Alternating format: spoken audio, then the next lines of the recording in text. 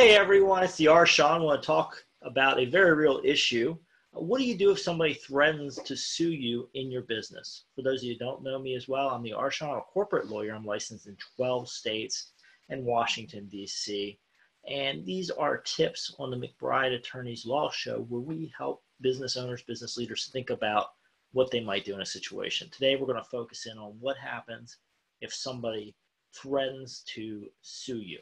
All right, so let me start with the disclaimer. As a lawyer, I don't know what state you're in. I'm only licensed in 12 states in DC. Even so, I'm not your counsel. I don't know your situation. I can't give you specific legal advice. All I can give you here is general ideas about what happens generally, legal tips. You need to go consult your own counsel. If somebody's threatening to sue you, very serious stuff. We'll talk about why, but you should probably be in talking to your lawyer. All right, with that behind us, let's jump into some general ideas of what happens a lot of times when somebody gets sued, so you get a good idea of how to handle the situation. All right, so the first thing that's going to happen is you're probably going to panic, right? Your heart's going to flutter, and you're going to worry, right? This is the typical reaction of most clients, except very experienced clients who've probably been sued a number of times, right? As your business gets bigger, these things become somewhat routine. In some industries, more common than others, construction being one of the ones where everybody's getting sued all the time. But other industries, they're sporadic, but they are still a wake-up call. So if somebody's calling you to threaten to sue you, they want a reaction. Something needs to change in their world, right? They are upset for something. They may be upset by one of your actions. They may be upset by something that happened. They may be upset by your inaction. First thing to do is pause. Take the volume down, relax, understand what they're looking for and what they're coming after. Very practical tip. I was just working through this issue with some folks recently. The other side probably doesn't want to spend the money on suing you, right? So unless there's some special circumstances, there's a contract out there that maybe provides for attorney's fees to the winner, et cetera, it's going to cost them money, generally in the U.S., for them to sue you, right? They're not going to get their attorney's fees back in many cases. You're going to have to check your state law and what's going on there, but in a lot of cases, they're not getting their attorney's fees back. That means, absent a special statute, a contract, a special provision in the law where you're at, in many places in the U.S., most cases, you're not getting the money back for suing. So if they're coming on the offensive, they want you to stop something, do something, take some action. They don't really want to go to the courtroom. Most people don't want to go to the courtroom, even the people that are calling you saying, let's go to court. They want to get your action. So what do they want and why? In some cases, maybe you did make a bona fide mistake or you didn't do what you were supposed to do. It happens. How can we correct this? How can we rectify it? Let's start there. Let's look at the problem and figure out what the solution is. We also need to look at the cost of the litigation from both sides, right? What is each side going to incur if this thing turns into a lawsuit? That's going to start to inform the negotiation strategy.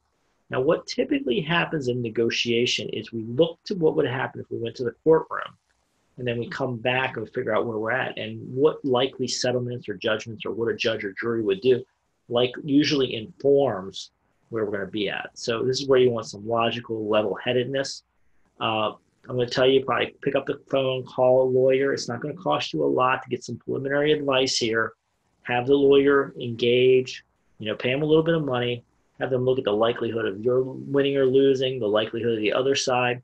The other thing the lawyer typically will be able to do is step outside the situation and look at both sides because we're not as emotionally involved, and we've seen lots of these cases, right? So a good lawyer understands the dynamics of both sides, what they want, what you want, what's going to cost them to go to litigation, what's going to cost you, the business disruption on their end, business disruption on your end, the politics of it, positioning, what people might perceive from the lawsuit. A lot of this can go into it, right? Because some companies don't want to sue because you don't want to be perceived as a person that sues. Some companies do like to sue because they like to have that perception of being tough. You really need that outside perspective and then take it all into account. This is why you want to pause for a little bit, buy some time. Getting a lawyer involved can also buy you time, because usually if your lawyer calls the other lawyer and says, hey, I'm talking to my client, I need a couple of days, usually you can buy some time. Lawyers are good at that, of calming the situation, having discussions among themselves. So calm the situation. If somebody threatens to sue you, step back. You get the letter, you get the phone call, whatever the case might be, you step back, take a good look at what's happening, understand what's going on, and then take a step forward and figure out what happens next, right? Where do you go from there?